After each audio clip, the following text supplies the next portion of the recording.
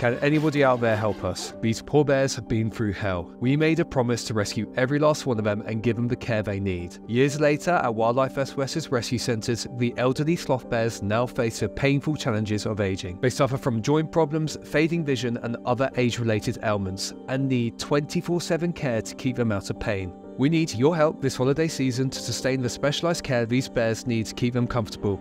They require pain medications, special diets for their aging bodies, softer bedding and enrichment activities suited to their limited mobility. Your donation to our 12 Days of Christmas appeal is a lifeline for these bears in their golden years. Please, if you can, make a contribution through the link in our bio. Your generosity will give them comfort and care when they need it the most. Thank you.